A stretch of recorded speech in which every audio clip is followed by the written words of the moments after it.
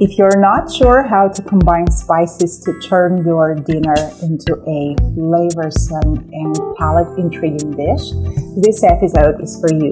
Skip the bland is our motto today, and the recipe we're sharing proved to be a perfect example of that. Can't wait to watch? Get comfortable as we are starting right away.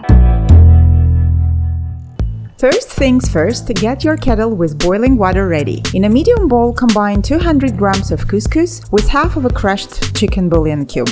Add hot water just to cover the couscous and cover the bowl with a kitchen towel.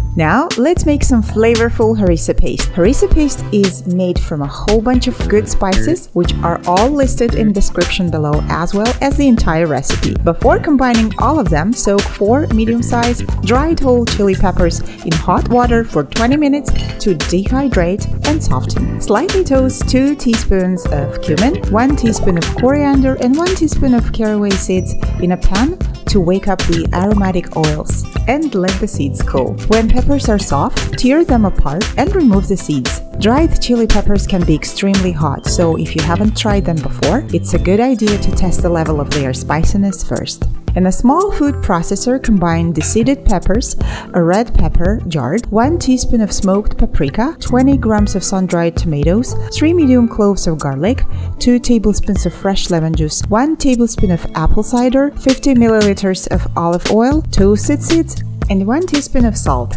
Whiz it about 4 to 5 minutes to crush the seeds and everything else into a thick sauce or paste. Transfer to a small bowl and set aside.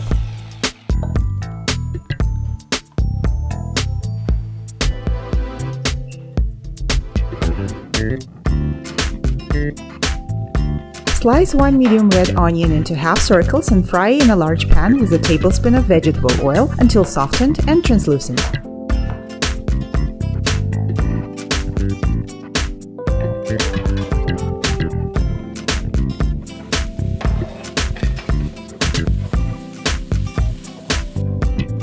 Transfer to a plate and return the pan to the stove. Add about 2 tablespoons of vegetable oil, let it get hot, and place 600 grams of chicken fillets to fry.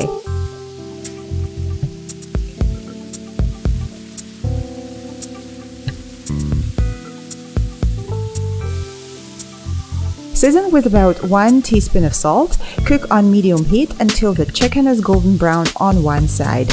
Flip the fillets to another side and fry them until brown for about 3 to 4 minutes.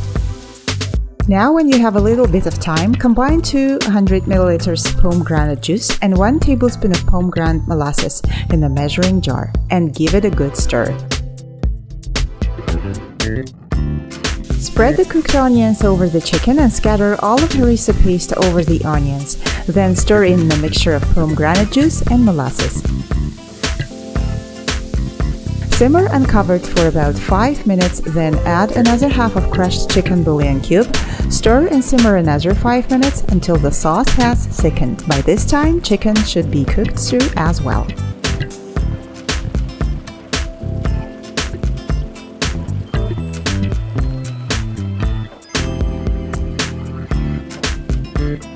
At this point, the couscous should be ready too. Stir in 1/2 of the cup of the toasted crushed almonds and fluff up the mixture with a fork.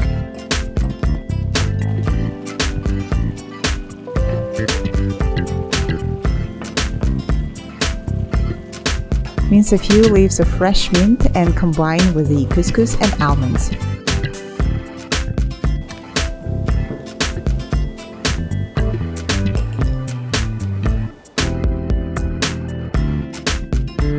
Plate the chicken fillets in a row with couscous on the side and generously spoon over the sauce from the pan.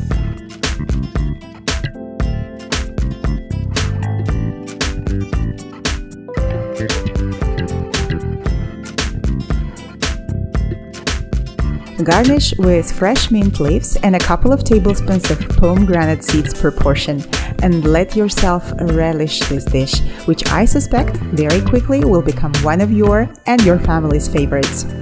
Hope folks you liked the idea of this chicken and couscous dinner, and thanks for watching. If we could inspire you today, hit those subscribe and bell buttons for more and check out other favorites recipes. This was it for today. Stay well and let's meet again in the next video.